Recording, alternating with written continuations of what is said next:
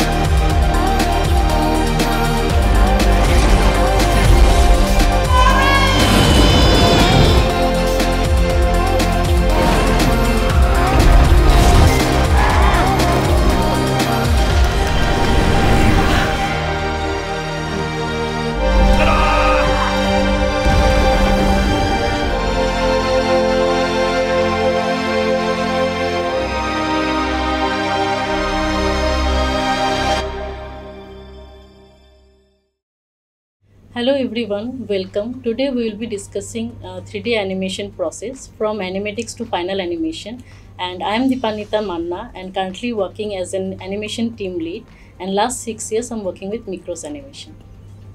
Hello everyone, my name is Arjun Babu. I'm a senior animator over here at Mikros, and it's been 6 years since I joined here. So Deepannita, do you mind sharing how you got into this industry? Actually, from my childhood, I love to do traveling and watching movies. Not only animated movies, I love to explore different genre movies. And while traveling, I observe people and how they behave, like their reaction, how they're unique from each other, their culture. So I make my library ready. So I feel in this field I can utilize my library here. So whenever I'm working on any shot, I can implement my previous experience here. That's why I came to this field, and where I can explore the human reactions and their behavior and give my best. Oh, nice. Nice. Good to know. What about you, Arjun? I was always fascinated by the people, the way people react or act, or I used to certain minute actions of my uncle or teachers. I always used to imitate them in front of people. And I tried to make it funnier as much as possible. And growing up with Jungle Book, it actually played a big, huge part in my life. And then slowly, and at the same time, I had a fascination towards drawing as well, not painting, drawing. And especially copying what Mickey Mouse or Donald Duck, and these are the things which I grew up watching. And then one fine day, someone actually suggested me okay, there is something called animation, and I came across a studio which actually offers training and all, and and from there, there's no turning back, and I found it very fascinating, and I'm still going at it. Great to know.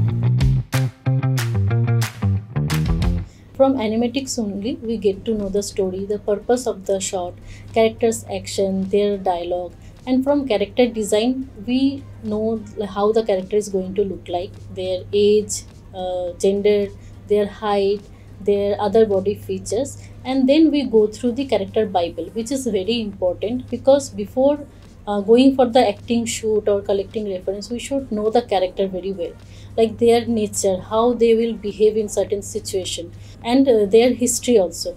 So when we have this information, then comes the main job of an animator, that is choosing the right acting choice based on this information. So here I follow mainly two rules. First is collecting reference. So collecting reference means be it episodic, be it feature or game or even creature. I like to get as many reference as possible, and I always go down to my memory lane. I collect those information from my experiences. I try to remember I have seen the same situation in somewhere, maybe in a movies, maybe in my real life, or any news or reels or anything. So I start to imitate that same situation in my acting shot. So I know how they're going to react because I have seen these characters in my real life. Suppose I'm animating a kid character who is around 4 or 5 years age. Okay, and he was asking for something or hoping for something, and it didn't happen the way he wanted. So he can either lying on the floor, throw his hands and legs on the air and crying like anything, maybe rubbing his nose and wiping his tears. Okay, so this kind of kids emotion we have seen in some movies, maybe in our neighborhood, maybe in our family also. So we can imitate the same emotion in our shot. Maybe the character is little older, maybe a teenage girl or boy. He will not that much upset, maybe he will little angry. Okay, so how he will react? So he can be little upset, like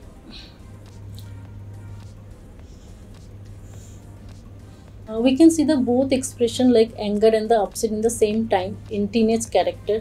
But while I'm animating a mid-age gentleman who is like 40 or 45 years of age, and he is expecting a promotion but it didn't happen, so he will be upset but he will not show that much that upset or crying or something.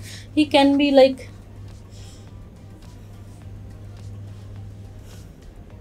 so we can see the determination that he is preparing himself for the future. Okay, and again he is upset but also he is thinking rationally. And again now we are animating a very old character who is around 80 years of age, maybe our grandfather or grandmother, who is like wise most wise person we know in our family. Maybe he was asking his son to stay extra 2 days with him, and his son leave got cancelled. So he will be like, okay, everything is fine, I didn't mind anything. So he will smile like, okay, no problem. So that sadness is there, but he will not show because he is wise enough to hide his emotion. Okay, and he will give that positive smile to his son. So we witness this kind of emotion every day, everywhere in our real life. So we need to recall this emotion from our past experiences and copy it in our short. So keeping it simple means I really want to animate something which is very simple and relatable. I don't feel like giving unnecessary movement or bigger movement, which we see in regular life. Suppose I'm working on an acting shot where a teenage girl is talking to her high school crush, and she will be excited, but she will not show that in her face. Okay, she will be like, "Hi, how are you?" So that small adjusting the hair, we can feel like she is like excited but also feeling shy. So that small gesture will sell the emotion. In other scenario, suppose a character is waiting outside of an interview room and he is very nervous. So what he can do, he can adjust his ties and maybe checking his watch. So this action will sell the whole idea. Like he is nervous, also he is not showing, also he is preparing himself for the interview. So this small gesture we can implement in our shot, so that immediately we will recall, okay, that gesture we have seen in this situation, same situation. So audience can relate to us directly. So with these experiences, this emotion, we know the character, and now we can go to the acting room and we can shoot our acting videos. Maybe several times we can shoot with different ideas, then we can choose it from the videos. Like this part is working very well, the other videos we can see the some other acting is going very perfectly fine. So we can merge or collaborate the acting videos and we can work on our acting shots. So continuing from Deepannita, once a reference is confirmed from the director side and the supervisor side, we are good to go towards the next stage, which is the blocking 1, blocking 2, and then we're good to go for the next one, which is spline 1 and spline 2, and then we'll go to the next one.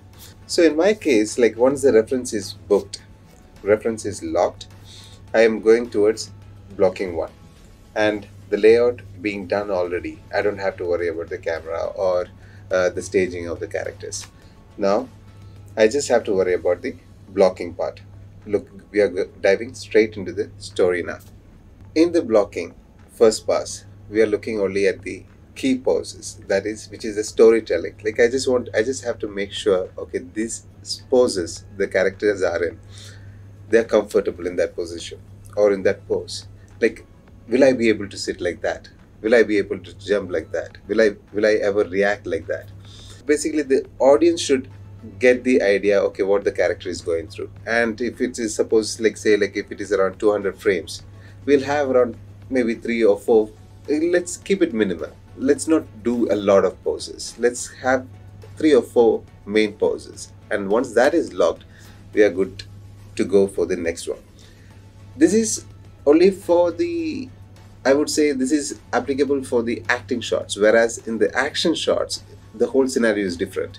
We may have to use proxies like a cube or a sphere in that case, like because if the character is jumping from one wall to the other, we don't know, like, because here the character is just in acting shots, mostly the character is just in one place, whereas in the action shots, the character will be moving from one place to the other, and so along with the camera. And in that case, we may have to retime everything. So I prefer, in these cases, I use a proxy instead of the character. Once that is locked, I attach to the character to the proxy, and there it is easier for me to go ahead, finalize the blocking one. So that is my blocking pass 1. Once I have my blocking pass 1 done, I can move towards my blocking pass 2. In blocking pass 1, I've already gotten my key poses with the expressions, and even the minute details like the fingers and everything is already sorted. I don't have to worry about that anymore. I can look into blocking pass 2. And in my case, in my workflow, I find blocking pass 2 to be the most crucial one, because this is going to help me in the spline pass. Every different animators has their own style of workflow. Some people go with pose to pose, and some go with straight ahead. In my case, I like using something like hybrid. So I go with pose to pose, and then I go to straight ahead. So this way, I won't wander off. I'll stick to the time. Everybody should have a timeline. Okay, within this time frame, I have to finish this shot. Or else, we tend to wander off. We don't know. Okay, we might end up making too many poses. That used to happen to me. That's why, I came to this conclusion that okay, hybrid is best for me. So, since in the first pass itself, we have the main key poses done, I'll be looking into the rest of the parts. That is okay, we will have breakdown poses or the transitions, as in if the character is in shock and then she realizes something, so from that pose to this pose, how am I transitioning the character? That is something which I look into here. And the spacing or the timing or the holds, which actually plays a huge role in the in acting shots, sometimes, or even in action in that case. The hold, where am I giving that, and how is it? Is it going to be a cushion in, or how is it? It's a ease out. Everything will be planned out over here in the blocking pass 2. And by seeing that, one should know okay, this is going to be the pace of that particular scene. That's why in my case, I find this part to be the most crucial one. In blocking pass 2 itself, I also make sure that okay, certain facial expressions are included. Certain expressions, okay, if in case the mouth shapes, or a blinks, for example. Blinks I find very important, especially what I find is blink acts more like an edit between, or a cut between one emotion to the next, or it shows actually a thought process. Maybe I'm thinking something and then suddenly I realize something, and it will be always nice to have a blink in between. It's a basic thing. Growing up, or while learning animation, I was told that there should be a blink in every this many seconds. Not necessarily. You don't have to just keep blinking every here and there. So you just have to add at the right spot, and if the blink is in the wrong place, you miss out the acting, you miss out the emotion there. So I find the blinks, or certain facial expressions and everything is very important. So let's make sure we have all that planned out in this particular pass, which is the blocking too. So in my case, like I said it once, it's one of the most important passes in animation workflow. Now we have the blocking pass 2 done. We have almost everything done. Almost, let's say, around 80%, 70 to 80% of the job is done. Because in the blocking pass 2 itself, our client and our leadership team knows exactly what I'm doing here now. So now we are done with that, and I don't have to worry about the timing. Now what we are looking into, what is finessing the shot, like is adding certain small nuances, or we are checking like, okay, if everything is going right, like what is leading, or if certain, like for example, in our body, like while I'm talking to you, no part is moving together, like everything is, like everything has its own job, or like it's not actually like nothing is random. So we have to make sure like everything is on point. So for example, like in case certain movements of my body is actually taking away the attention of our audience, all that we are looking over here. And I'll also start looking into cleaning up the graph, which is very important tool, and which actually helps in most of the cases, like ease in, ease out, and all those things. Like let's spline is where like we look into that. I also should mention that like all this depends on what kind of project we are working on. In certain cases, in some cases, some people will be working on series, and some people will be working on feature, and both these, like their budget or the time given for the artist is, it depends on the kind of project we are working on. So in features we have blocking 1, blocking 2, sometimes spline 1 and spline 2, but in certain series, if the budget is less, there's only blocking 1 and then spline 1 and then final. That's it.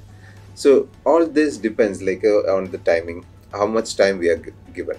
So if we are in the spline, mostly I look into polishing the character.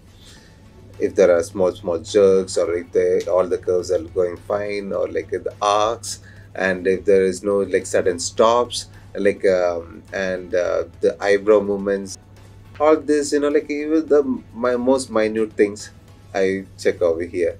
And if we have in features, if we have spline 2, we look into the secondaries as well. If the character has a tail or a ponytail or hair, clothes animation, if we don't have clothes simulation, animator will have to do the clothes as well. So in that case, like we will be looking into the spline 2, which is mostly secondary actions, like the finger movements, or like that again depends, like those are small details which we can go into. Fingers and everything, mostly like we get it done in the spline 1 itself, but the rest of the secondary actions in spline 2. Now comes the polishing part. In polishing part, we can differentiate between episodic and feature, because in episodic we have limited time, so we can target some extent of quality. Like in episodic, I feel I give more importance to the performance, because we don't have that much time to work on the polishing. In feature quality, we can say like there's no limit in polishing, so where we and the director is like feeling okay, it's good enough, we can stop here, that is selling the idea, so we stop there. So in polishing we target few things. There are so many things basically. The first, like arc. Normally in animation we do arc while splining the shot or something. In polishing, suppose I'm holding a prop, okay, and I want to throw it, okay, so normally we track this wrist, the arc of the wrist, but in feature quality we track this elbow, this wrist, even the tip of the remote. So it should all the three things should go on arc. So this is one point. And the second, you can say, suppose we are holding this remote, and normally in animation we do it like this, so all the fingers are holding it together. So in real life, if you see, we hold it from the pinky finger like this. It's a very slight difference, but we don't go like this, it's like this. So these slight differences we can implement in polishing pass.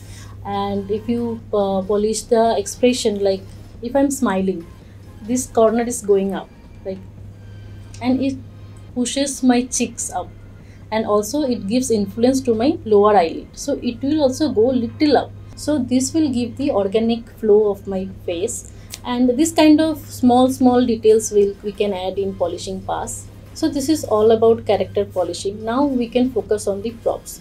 Like if I'm holding a cloth, maybe this cloth is made by some silk material.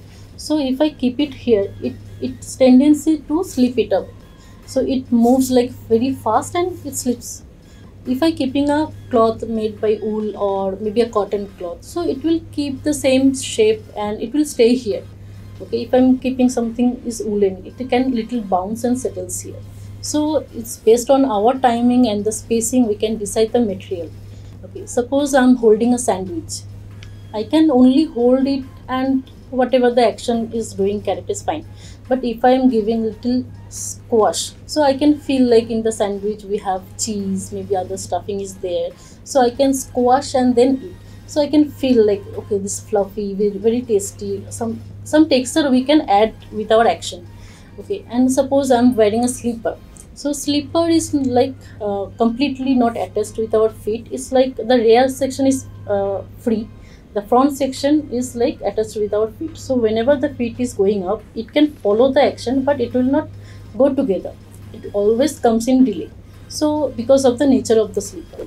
So this small thing we can implement in this stage to make not only the character, even the props believable. And these are all about the polishing stage. Now we move to next stage, that is QC and hookup. I believe now you have a fair idea about what the animation workflow is. Now we have reached the final portion of animation where we check the quality checking. In the studios we call it QC. Here what happens is, like in certain times, sometimes you might find a lot of unnecessary assets within the file. This will make the file a little too heavier for the next phase. So what we do is we clean the file. We remove all the unnecessary assets. Also, in animation we might use anim layers. We may have to bake those layers as well. So there won't be multiple layers. We might have to we have to clean those layers as well. And parents, we have to clean them. So all this together we call it quality check. Now we are done with our shot, and the next stage is hookup. So we are working on a single shot, but we have to check the previous and the next shot as well. So if there is any prop is placed in our shot, and we have to match the hookup throughout the sequence, the character position, even the character pose. Sometimes we don't give the priority to the action hookup, which is very important. Action hookup means, suppose in shot number 5 I'm turning. At the beginning of the shot I'm turning. So I'll start taking the turn from the previous shot. Maybe in shot number 4 I'll shift my weight and maybe take the anticipation, and in shot number 5 I'll start the turn. So why I'm doing it? Because I may be working in a particular shot, but it shouldn't look like when I'm playing the whole sequence like one shot. At the end I'm giving cushion and settle in stops. Then again in next shot it starts again and it stops there. So it will be like the individual shot, not like whole sequence playing together. So if you maintain the action hookup from the previous shot to next shot, then it will look like it's a continuous movement. So that's why the action hookup is very important. And obviously the other hookup I already told, like pose, expression, props, character placement, these are also very important.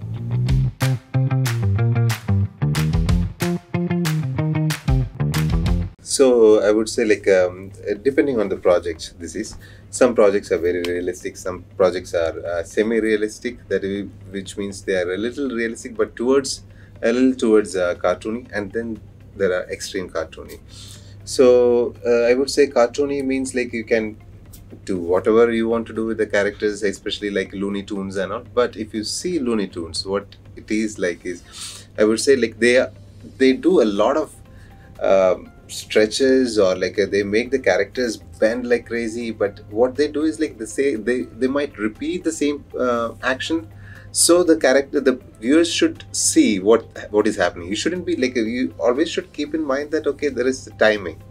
The timing is very important. So the characters should be seen, and at the same time, and then again you need reference anyways. But cartoony animation, you can't do cartoony reference, right? We can't get cartoony reference. No matter how much we act, also we can't do. We won't be able to make it cartoony enough. So in those cases, what you can do is we can always use other softwares like QuickTime, or maybe in Maya itself we can do that. Basically, how it works is we can take these footages to Maya or any software, whatever you uses. I use Maya, and in there, you can adjust the timing to a certain limit. But again, these are all references from your end. Also, you have to put in a lot, so your shot comes out good. Now, this is about cartoony and semi-realistic and realistic. It's much more, I would say, easier compared to cartoony. I would say easier as in the references will help you a lot. But again, moving from one project to the other, it will take an animator some time to get used to the new style. But you will definitely do that.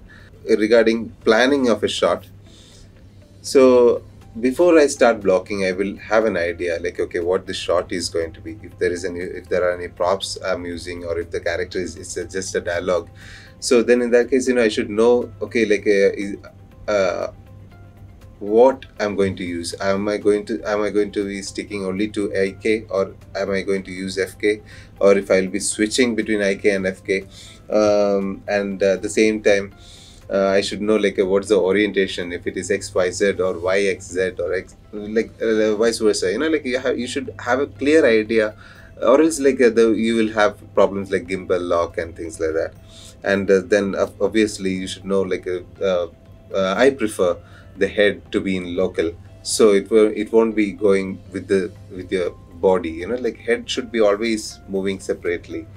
Those kind of things we should always keep in mind. And with people, changes. Some people work with pose to pose or straight ahead. In my case, I prefer a hybrid form, which includes both pose to pose and hybrid, pose to pose and straight ahead. So these are styles which you develop over the course of time. With experience it comes, and just make sure before you start, you are fully equipped with good references, solid references. Speak to your seniors, and always get enough information to start before you start off your work.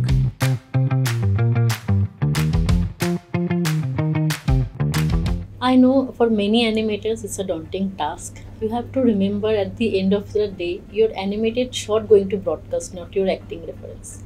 First, I can say you try your acting in front of a mirror. That is a gross stereotype. I do not throw poop. When you are confident enough, you can start your shooting, okay, and you can take several takes so that you can get few clips from this video, few clips from that video, whatever you feel perfect, and you can collab that, merge that video, and you can get a solid good acting reference. I know I would. So that's why I'm walking up to you right now and walking right past you. Why, you ask? Because, Sally, I'm afraid. Afraid of what, you want to know? I feel this way you will make more confident and think like this is for you, not for any other. It's just will help your shot to improvise. Oh, that's my mom. I gotta go. So, Deepannita, when do you work on your lip sync? Do you prefer working in the blocking stage or in your spline stage, like 1 or 2? In that case, I do my lip sync in few stages. While I'm working on the blocking, that time I start with my jaw movement. Only up and down movement I add in blocking pass, so that I can get the proper hit in proper frame. Right. Then I continue with my spline pass. In spline pass, I add the shapes of the mouth. Okay, I animate my lip sync based on the sound. not on the phonemes like M, B, P. I don't follow that. Right. How I am getting the sound, so I animate according to that. Right. So while doing polishing and all, after everything is done, then I'll add the emotion. Like if the character is smiling, so I add the smile. While adding the smile, if the shape is destroying, so I reduce the smile. So in that way, I do the add the emotion in the shot, and in these kind of stages, I complete my lip sync. Oh, nice. So Arjun, how you polish your expression? That's a great question. At the same time, it's quite tough to, like no matter, I feel, this is my personal opinion, no matter how much we dig into it, like we'll never be happy because it's a very subtle moment, especially the eyes, Right. like it's very subtle, especially when it comes into feature, right? And the eyebrow, like they convey a lot of emotions, like, like more than your lips, like your mouth, like if while I'm talking to you, I'm looking directly into your eyes, right? Like, and I know, like, okay, what certain even your thoughts is being read through your eyes, right? Yes. So like, and when we are working, when I'm working on my eyebrows, on my character's eyebrows, mostly like I don't know the names of these muscles. So, but what I would say is like this one A, this is where actual movements happen, and the rest is just following. The Right. second will be B, that is this side, the center one, and the last one is this one. And over here it is very little. So when you go up, like this, when A goes up, B follows and C very little. So sometimes what I used to do is like I used to make a lot of up and down. Like that is very confusing. That will confuse the hell out of the viewers. So make it subtle. And at the same, like, and you can use it in different ways. I would say, like when the head pops up, you can lead it with the eyebrows, so the audience will know, okay, something is coming up. So the eyebrows goes up, and then the head, and then at the same time, what are you doing? Like then the eyebrow can come down, and when the eyebrows come down, slowly, like your eyes also squeezes down. The same way with the blinks also. We don't do that like while in normal life, while we blinking, our eyebrows doesn't go down, but it gives a subtle good feeling to it. It's squishy, like it's a muscle, it's all connected, that kind of feel And organic. comes there. And another important thing is like sometimes like we have to raise one eyebrow up, right? Like if we are doubtful or questioning or things like that, then those cases we have to make sure both the A's are connected in one line. It should be in an S curve like that, or else it should be like in a boat. Yeah. They both should follow that path, or else it will be disconnected from each other. So all these minute things, these are very few points which we can consider, which I can talk about now, because there are so many things we can talk about expressions, So, yeah. So Arjun, what are the common tools you are using while animating a shot? Nice. So, in my case, my favorite ones are Animbot and Studio Library. I'll always make sure that these two are ready. Like I always keep it open, because if you start, initially there were A tools, MG tools around. Now the latest is Animbot, which is a paid tool, but very helpful. Like there are multiple choices of tools. I still haven't explored most of them, but whatever I use, they are very helpful. Like it cuts down the time, like it makes things very fast. And so is the Studio Library. Like for example, what I do is like sometimes like we have to reuse certain poses, like a fist or like expressions or some phonemes we have to reuse.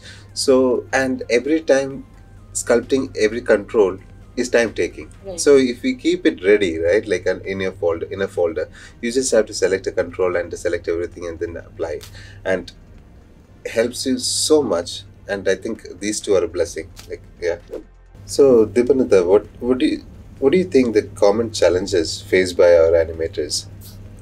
I feel like maximum animators do their acting shoot, okay, Right. but they don't know what are the things they should pick from that acting reference. Okay, they start blindly following the whole acting reference, and it makes their shot very rigid. Pose by pose, like Yes, and we are like real character. We have built by original muscle and flesh, but our character has only controls. So we can follow the acting reference, but also we have to tweak on that. We have to add some extra movement. Maybe somewhere it's not working well. We have to think differently. Okay, so at the end, we can merge our imagination and our acting reference together so that we can get that feelings from our animated character. Oh, sweet, right. Cool, awesome. And what do you think?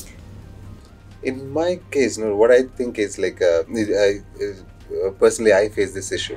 It's not a challenge, it's something which we can improve upon.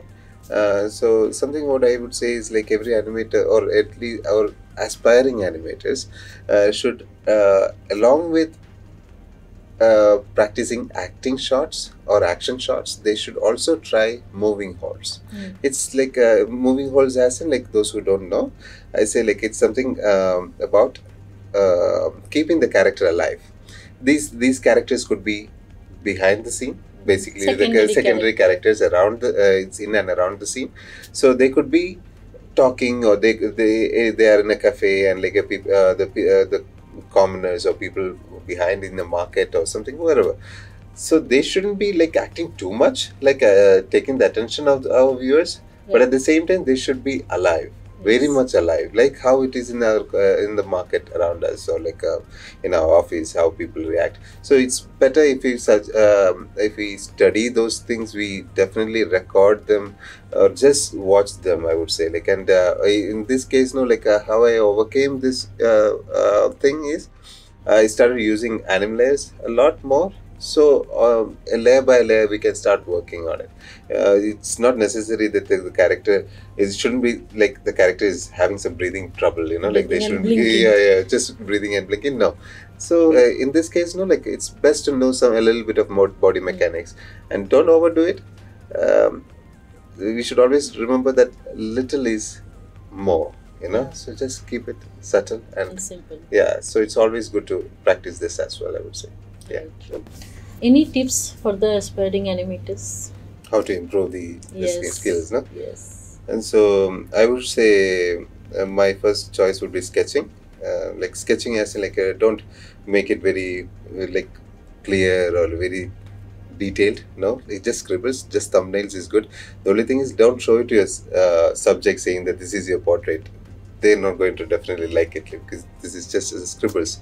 So mine would be like sketching will be the first option, and then keep practicing a lot. Keep working again and again, and keep asking other animators or your seniors or everyone and anyone around the world. If you find someone whose work is really good, just ask them, what do you think about my work? They will definitely give you suggestions, and they will definitely give you ideas how to improve yourself. I'm sure you also probably will have some ideas, right? Like tips. Yeah. What do you think? So basically, I start like with for the new animators. What I have observed, like they give more focus on the software. Like they think I have to learn this software. Then only I totally agree. Yeah. Start learning animation. But this software will just a tools. Right. You are using these tools to bring your imagination, right? Suppose I am a painter and I know how to sketch. So I know how to use the pencil. Okay. But I am only good with the pencil. That doesn't mean I am a good painter. True. Right? Yeah. So first you know the skill, like how to bring that performance, how the character is moving from one position to another position. These are the things which makes you a good animator. Then the software will help you to do that. I totally agree. And the second suggestion, I can say, like watching movies. Okay, so what I used to do, I used to keep the movies in mute, and I just see the visuals. Even maybe in slow motion, I see the visuals, so that I can see like how the character's expression is slowly changing, how they're shifting their weight and going here and there. So you can see it's very clearly. Okay, if you just turn off the audio and check, you will feel the difference. That's new to me, yeah. Yeah. So at the end, we are living in a real world. We can see the original character, real character is walking here and there. True. Their real expression, like how frustrated your fellow animator was when his shot was not approved. Right, right. You can collect those emotion and their behavior, and you can keep it in your library, Right. and you can implement that in your shot. Right. So don't obviously you observe this situation, stare. but don't stare. Don't Don't stare make and them become- uncomfortable. Right. But yeah, Right. observe the surroundings. Thank you all for joining.